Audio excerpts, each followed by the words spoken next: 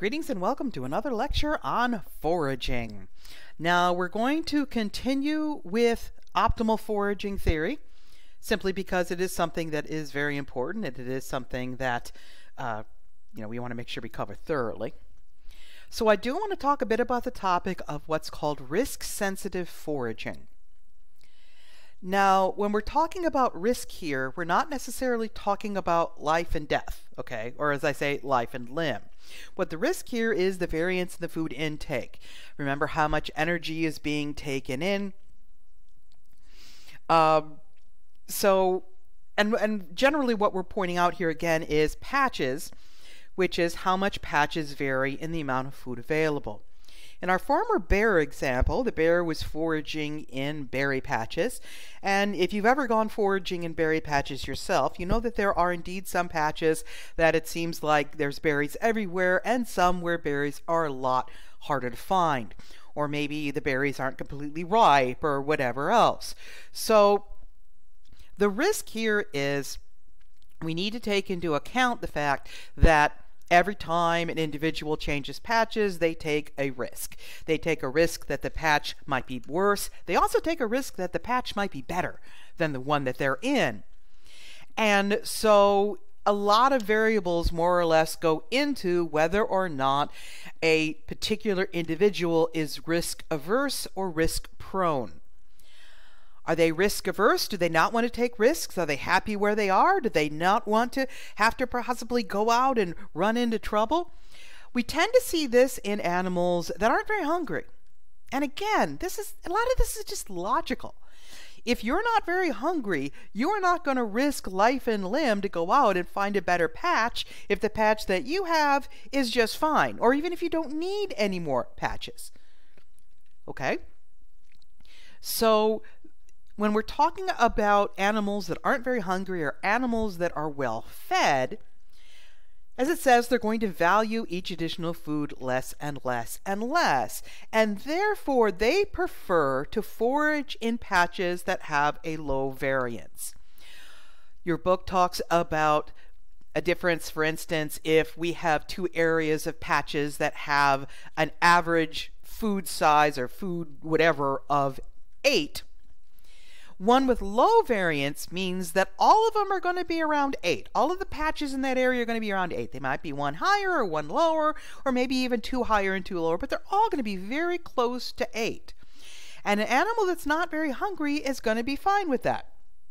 An animal that is not very hungry is not going to risk moving on because they're happy with 8.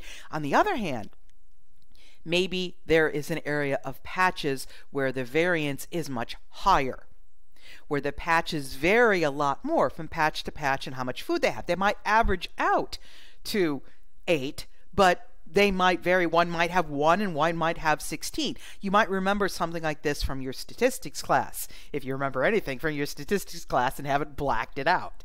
So these animals that are well fed, that are basically not very hungry, maybe they're not well fed, but right now they're not very hungry, they're going to prefer to forage in low variance where they may not get any jackpots, but on the other hand, they're not going to strike out either. They don't really need the jackpots. They don't really need 16.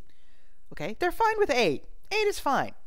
On the other hand, if you have animals that are very, very hungry, they are starving, they have not eaten in a while, they are much more likely to take risks. They're much more likely to change patches and look for that jackpot. Okay? They want that 16. And if this sounds like gambling to you, then yes, indeed it is. It is indeed gambling.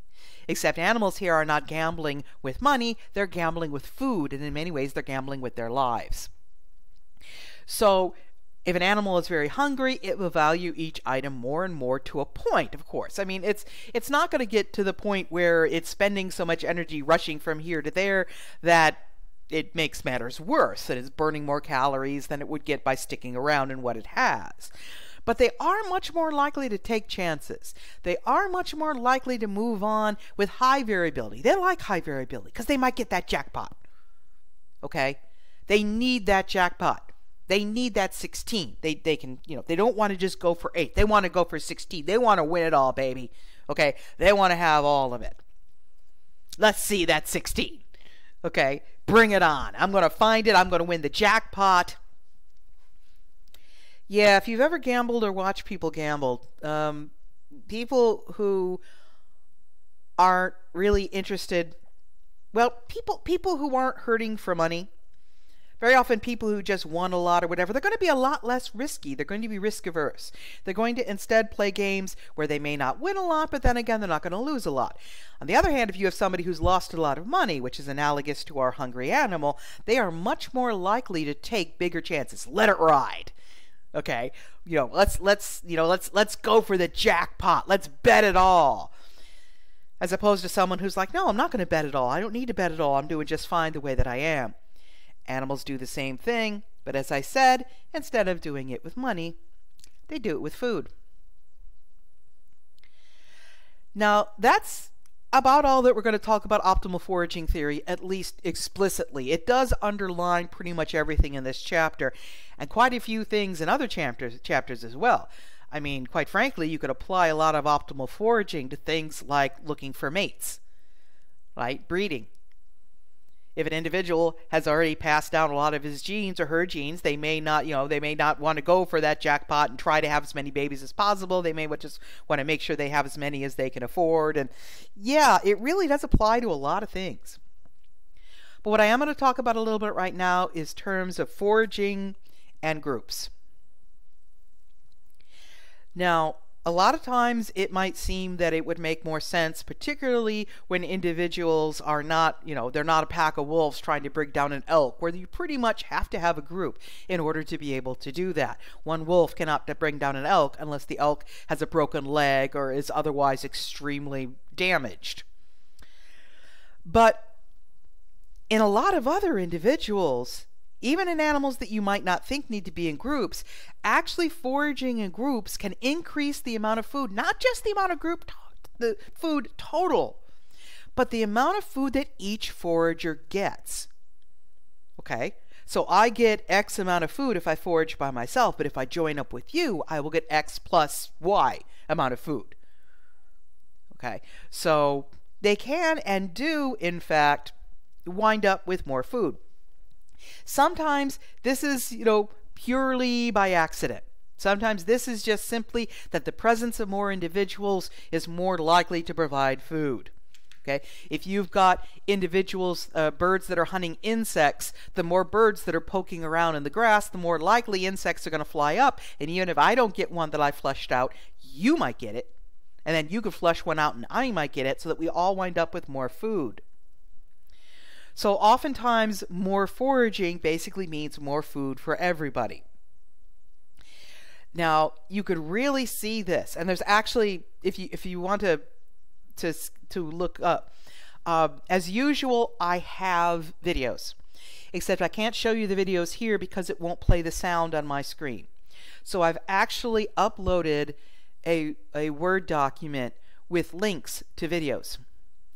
And there is a video about food balls. So if you look on that page and click on the YouTube link for food balls, a food ball, you might have seen this if you've watched Blue Planet or some of the other nature documentaries that deal with aquatic animals. Because a food ball is just what it sounds like. It's a group of small fish that essentially are flocking together. Okay, they're flocking together in terms of their own version of the selfish herd. If there's a whole bunch of us together and a predator comes, I'm less likely to be eaten because hopefully they'll eat my buddies first.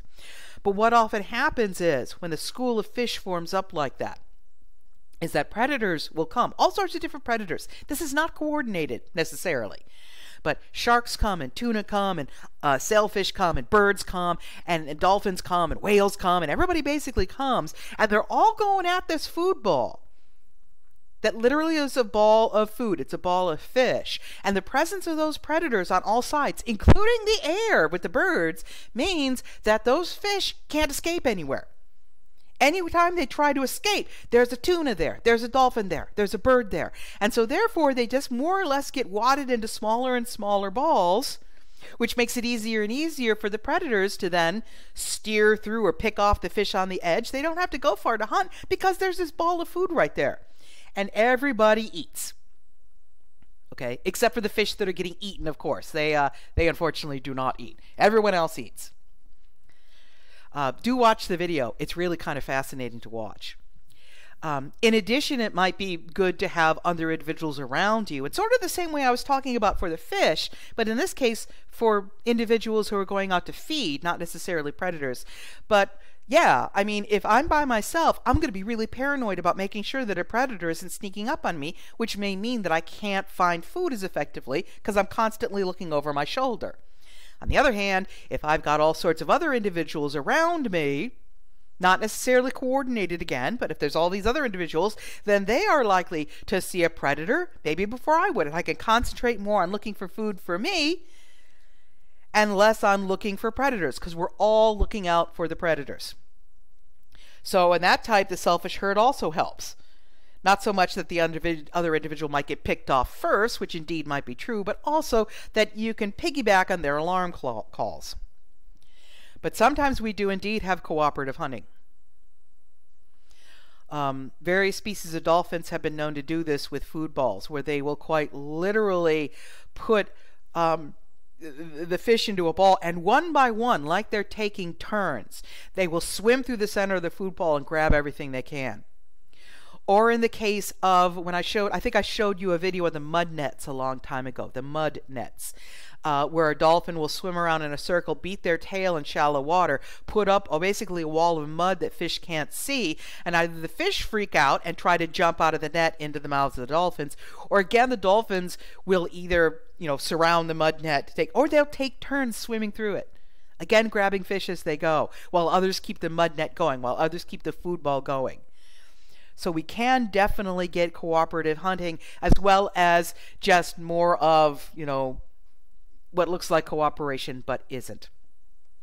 Here is the address for the YouTube food ball if you want to type it in yourself, but it would be a lot easier to just go to contents and look for the uploaded page I have. Another good thing about basically foraging, and I basically talked about this a little bit when I was talking about the selfish herd, is what's called public information. And public information is when one individual in a group gets information about what's happening by watching others. They're not really communicating, well, not talking, they're communicating, but it's not a deliberate communication.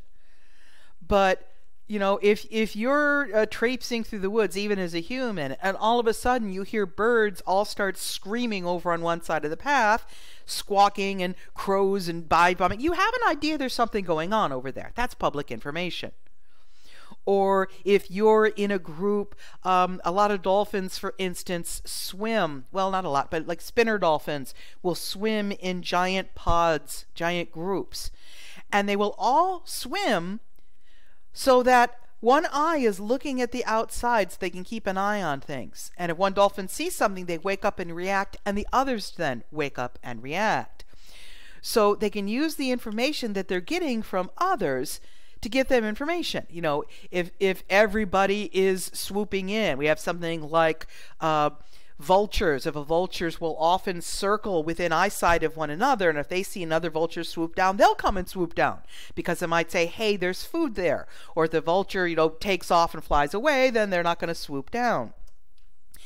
Individuals that forage in groups can basically see then, if we forage in a group and you're not getting any food and I'm not getting any food and they're not getting any food, it might be time to go. On the other hand, if I'm not getting any food and you're getting food, it might be time for me to wander over in your general direction. So this is all communication, but it's not deliberate communication. It's not the way we tend to think of it as language, as going, hey, come on over here, we got food. But still, animals that forage in a group or that forage around others can indeed use this information to help them forage more effectively, or even, shall I say, optimally.